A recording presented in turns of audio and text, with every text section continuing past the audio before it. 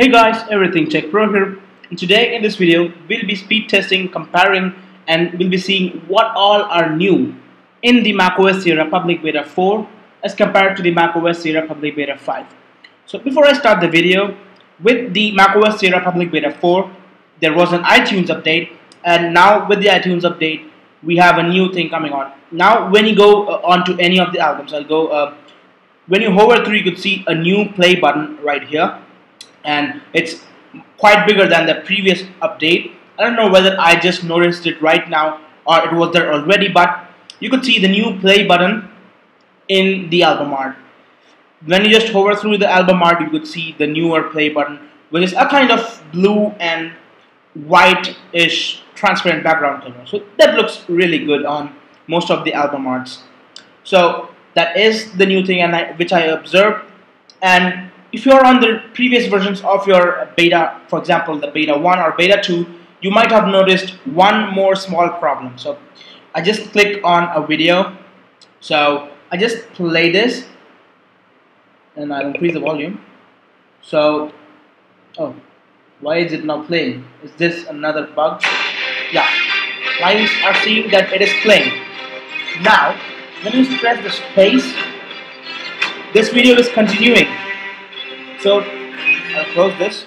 So yeah, this video is continuing. When you click this and press the space bar, this video is continuing. But in the previous betas, or I would say beta 1, beta 2, you would see that when you press the space bar, the video in the pop-up mode plays from the starting and the audio is playing in a different mode. So this has been patched, and I want to let you know that this is there. So now we have got the AJA system test as recommended by, so I need to open it like this right here.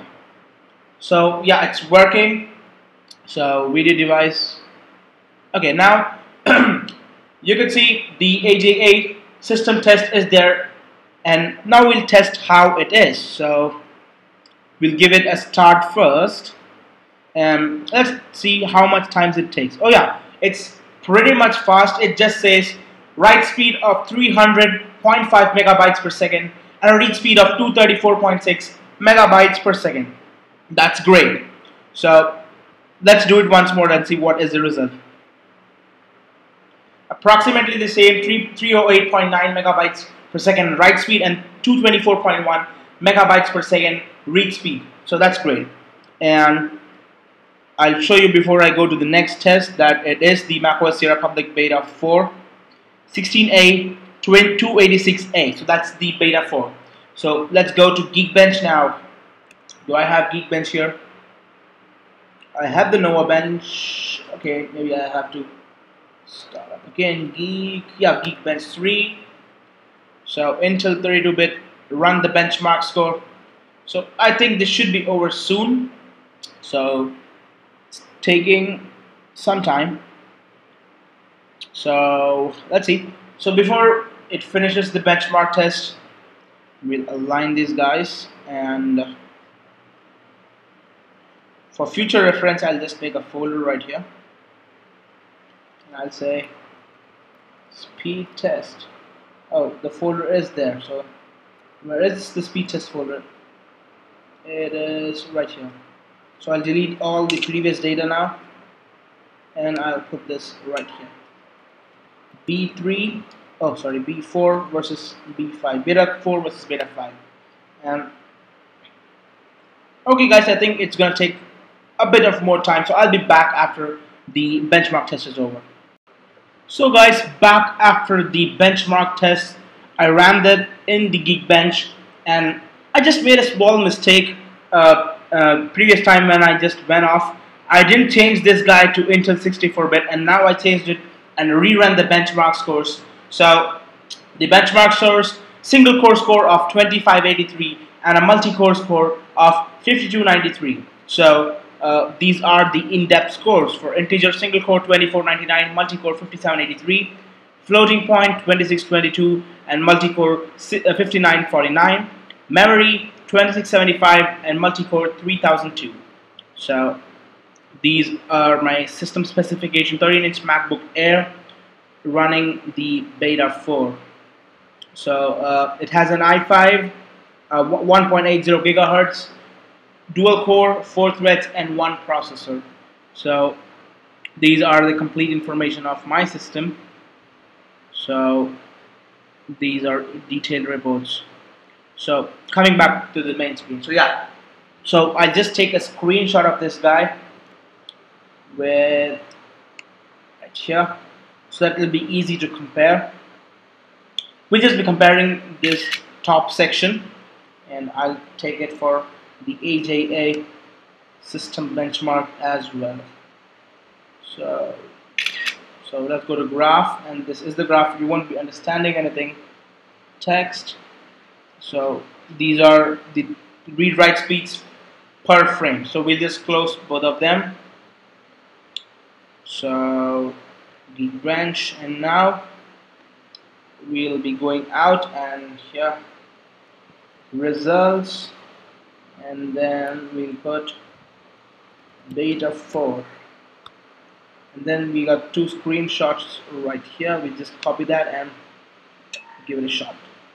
So now I have already downloaded the benchmark, so I'll just quit everything except the QuickTime, otherwise the thing I'm filming will be gone. So here we have the App Store,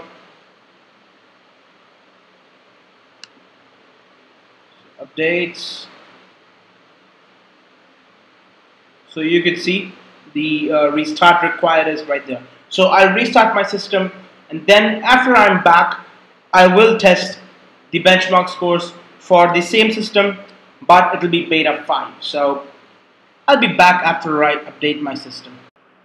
So guys, back after the update. So we will see what this version of the beta will be called as. So this version is 16A294A. So this is beta 5. So before I update it, I would like to show you what was the memory specification. So before I went off, this was the memory specification. In the beta 4, I had about capacity of 249.8 and 82.03 gigs remaining for the beta 4. So when I went on to beta 5, what happened? So 249.8, that remains the same, 81.08. So your space basically reduces for about 700 megabytes or something. So that's about, you could say, approximately 1 gigabyte of storage will be lost when you update this. So now, standard procedures, we will be doing the Geekbench and the disk benchmark test. So let's open up the Geekbench first. So Geekbench. So yeah guys, this is what I missed in my previous video, that I didn't change it, but I did change it afterwards, and I gave you the results. So now I'll start the benchmark test, and I will be back as soon as the tests are over, and we'll be comparing the results, and we'll be checking whether there are new updates or there is something new in the beta 5 or not. So guys, back after the Geekbench test. So the Geekbench gave me a single core score of 2592 and a multi-core score of 5320. So we'll be looking into the analysis of this beta, and then finally we'll be looking at the comparison. So let me first take the screenshot of it so that it's easy to compare them. So here we go. So the screenshot is taken.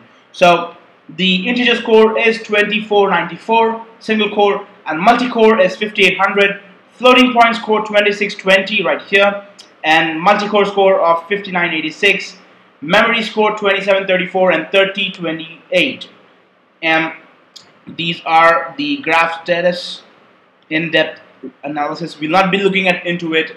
So this is the Geekbench score. So let's do the other test. That is the AJA system test. So I'll quit everything else except for the QuickTime and the AJA test, and let's see. Same thing, 128 megabytes of file size, and let's give it a start. So 323, 330. So let's have a screenshot of this guy too. So here we go. So now we'll be comparing it. So beta 5, this will be beta 05. So this should work. Now we'll go on to our page right here, and so these guys should be here. So we'll open all three of them here. So this was this, and let's go to beta 4 now, opening all three of them in another. So yeah, so comparing the hard disk analysis before and after. So let's arrange it. So this this is at 333.45 and this is 414. So this is the one after the update. So 249.8 gigs for the capacity, same here. 82.03 was there, 81.08. So your memory basically reduces when you update to beta 5. Let's close this, and then Geekbench. So this was beta 4, I guess. Yeah. So yeah, now when we compare it side to side, it was 2583 in the beta 4. You can see the name. The beta 5 is giving a score of 2592 single core score.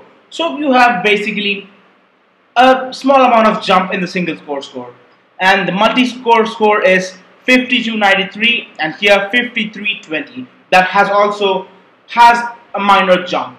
So this really clears the doubt that Apple is really progressing.